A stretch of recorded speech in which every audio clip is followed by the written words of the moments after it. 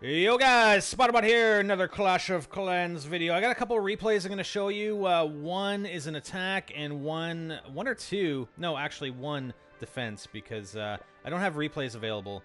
When I'm recording this, it was yesterday, and there was an update to the game. So I think when they update the game, you lose your replays. But I'm going to show you what they sent out, or what the update was about. Boosts and bombs. Our birthday week ends with a bang. Resource collector boosting is permanently cheaper. Now I don't know exactly what it's at because my I'm still boosting. I'm still getting boosted here.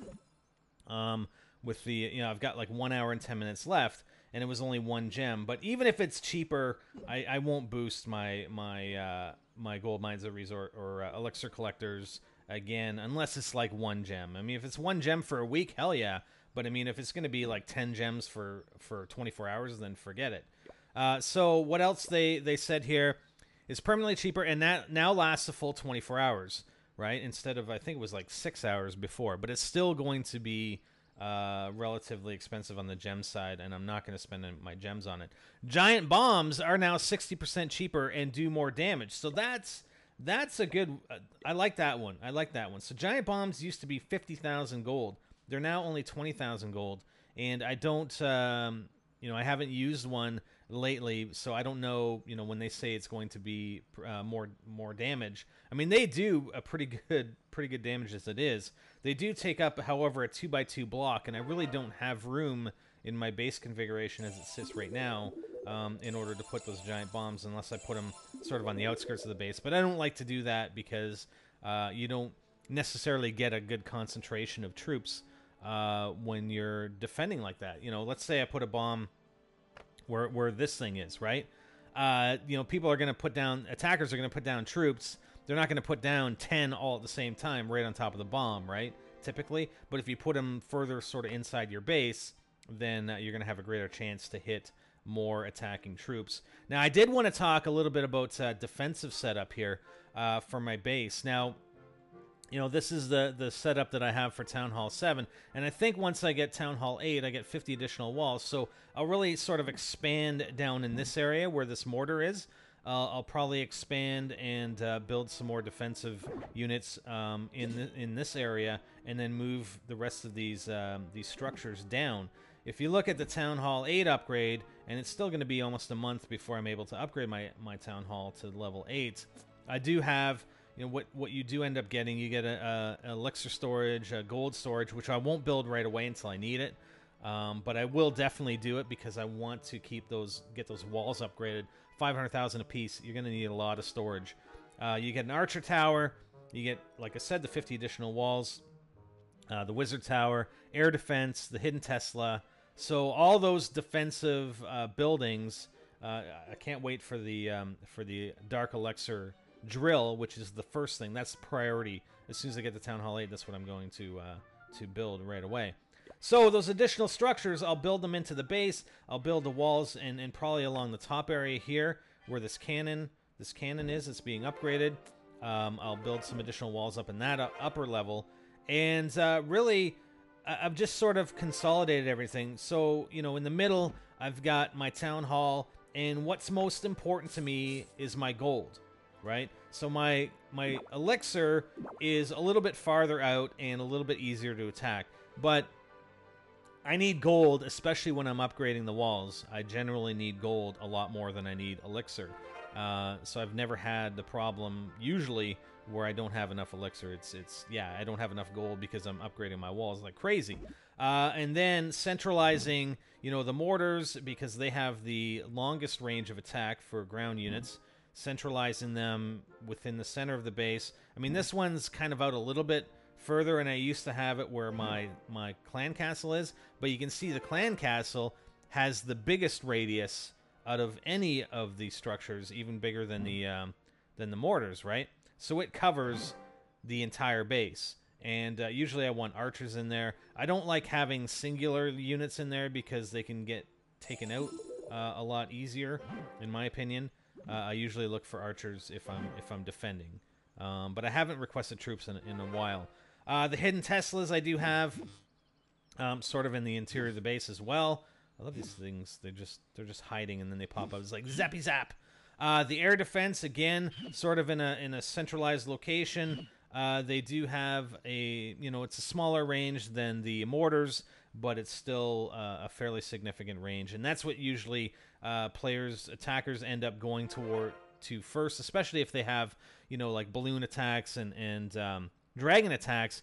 They'll use lightning spells, or they'll bring in giants and wall breakers to try and get to those air defense structures to take them out before they bring in their air units or even the healers, right?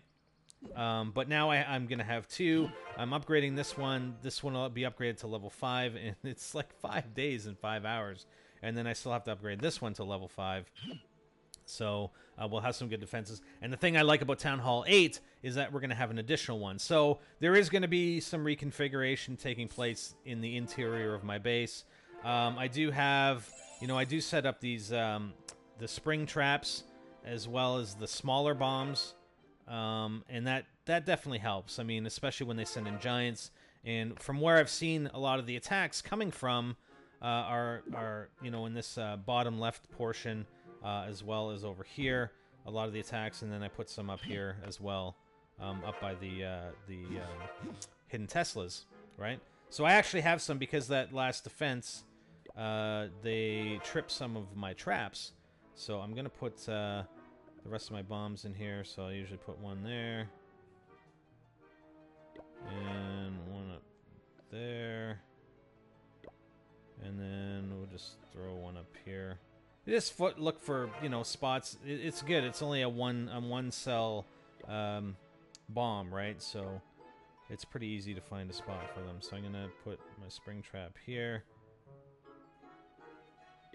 and I think they only tripped that last attack. They only tripped one, and then another good thing to always have is your air bombs, and they're 4,000 apiece. So I'll put one here, and put one right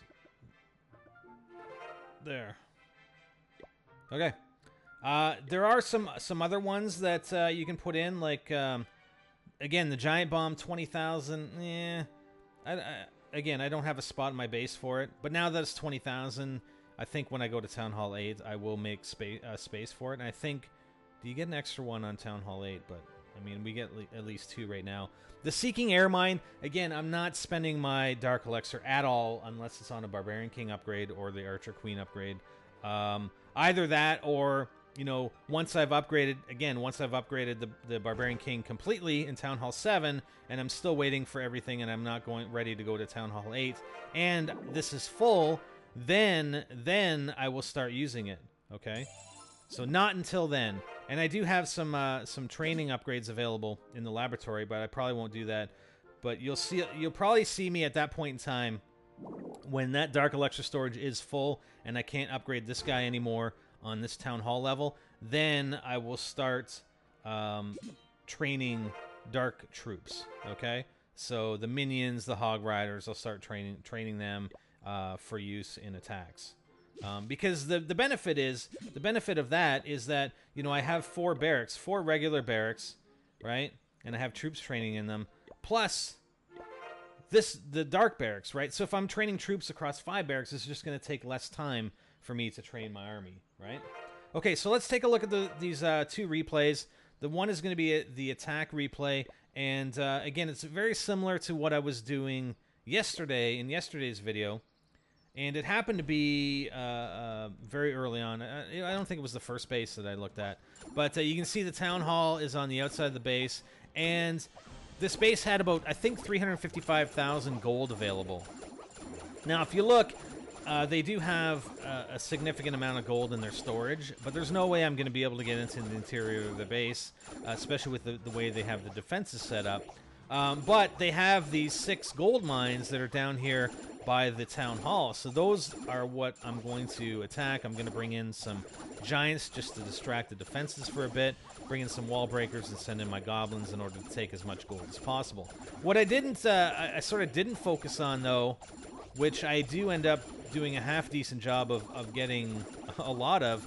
I mean, he had about 2,500 Dark Elixir available. And you can see the Dark Elixir storage is at the very top of the base. I mean, it's very easy to get to, right? As well as his Dark Elixir drills. So I didn't even focus on that originally at the beginning of this attack. And I'm going to speed it up a little bit here. So the archers are almost done.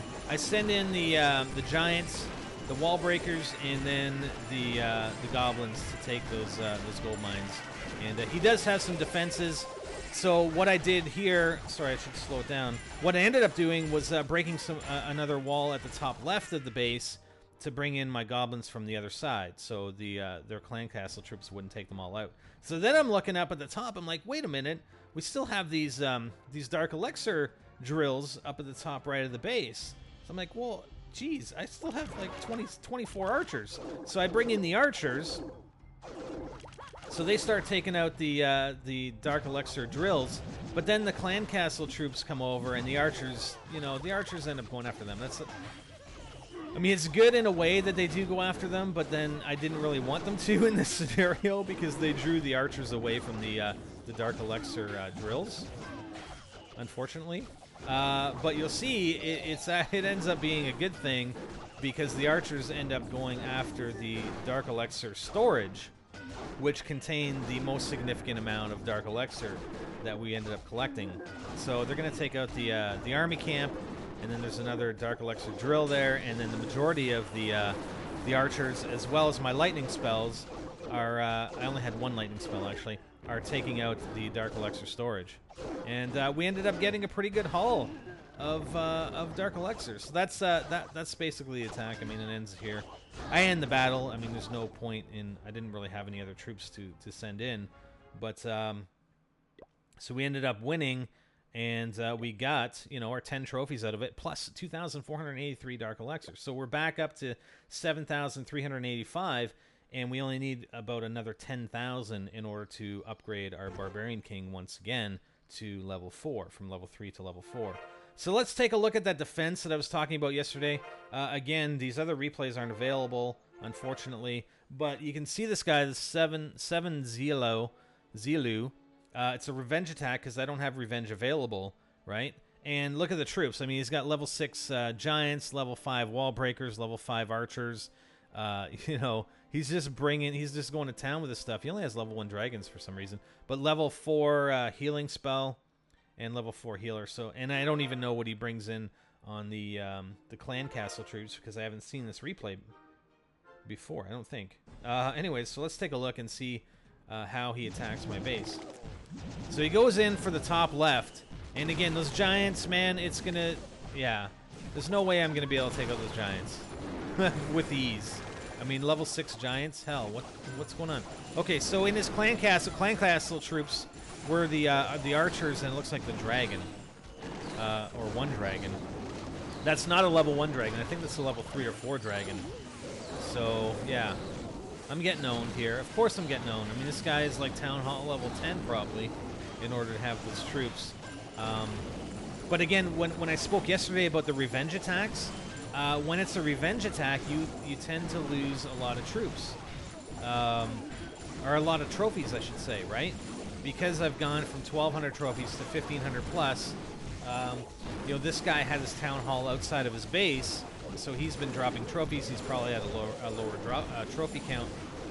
And I thought the level 1 dragons were green, so maybe that is, I don't know. That is the level 1 dragon.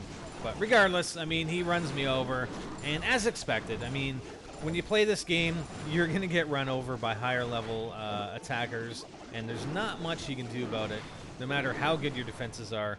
But I would say in my defense that, you know, I'm currently upgrading 4 of my defensive structures, 2 cannons, the top right archer tower, as well as this the second air defense. So, you know, had those all not been being upgraded at the time, he probably still would have rolled over me, but I still would have put up a better defense than I did.